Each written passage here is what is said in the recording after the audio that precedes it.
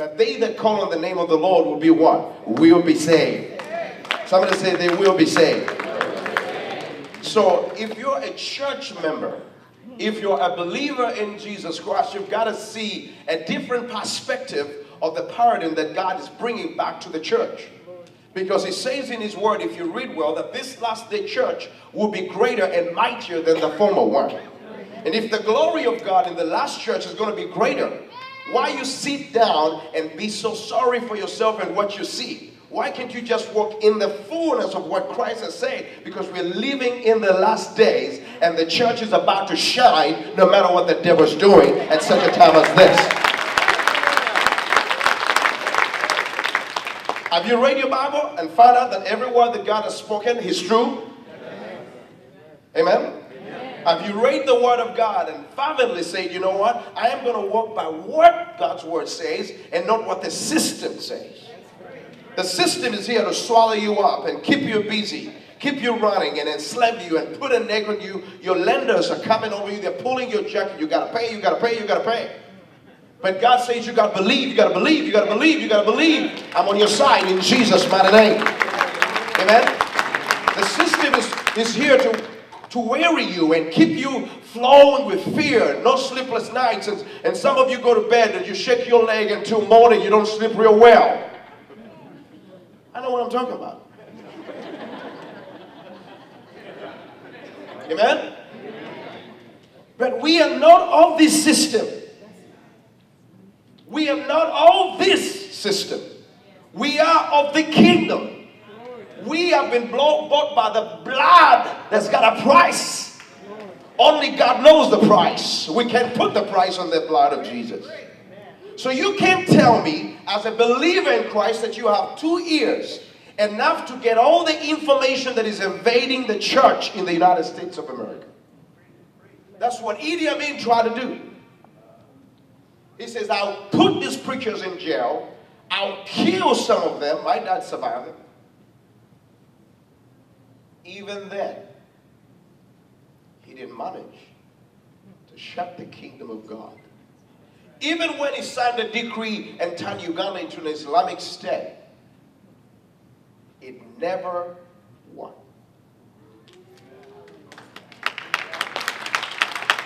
Because we are not an organization.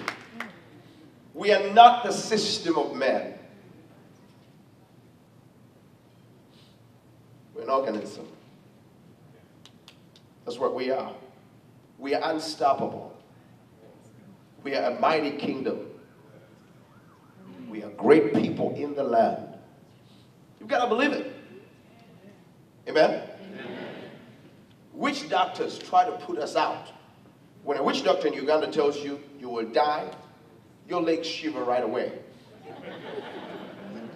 When the legs shiver, the heart runs out. And the people are going to see you dead. They tried. They failed. Matter of fact, they say you're going to die. We tell them you are going to die. And they die. Oh my goodness.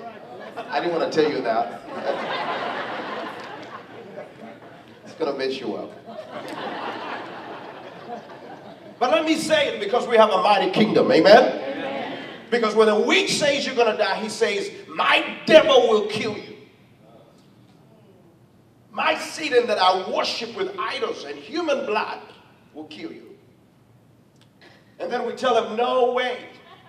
There's never been a history where the devil has more power than the God I serve. There's never been a time.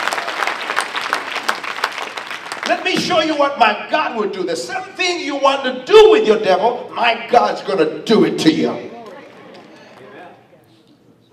Done.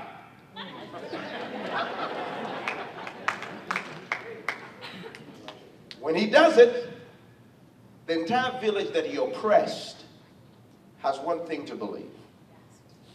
If their God was able to do that which he's been doing to our families, let's go run and begin to believe in their God.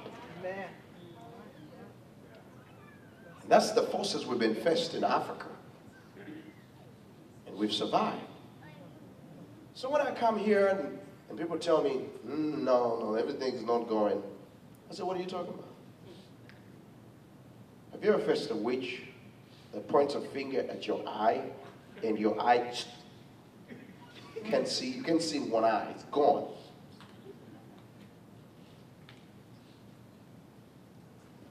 And then he tries to do that to you. And his powers are no more.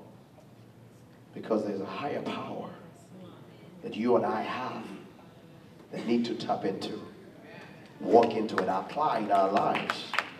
And that power has been given to the church. And I pray the American church begin to walk in a mighty move of God like never before for such a time as this. Because you lived in fear for a long time. And yet God has not given us the spirit of fear. He's given us power and sound mind. And let me tell you, church, for us, we've learned those lessons. And when I see what is happening here, I said, oh my goodness, we have to pray for this nation. The great thing that God has in this nation is the faith, is the believers in the land. The great men and women of God in this land. Those that hear the voice of God can rise up and pray. And this thing is going to turn around in the name of Jesus. You hear me, church? It will turn around.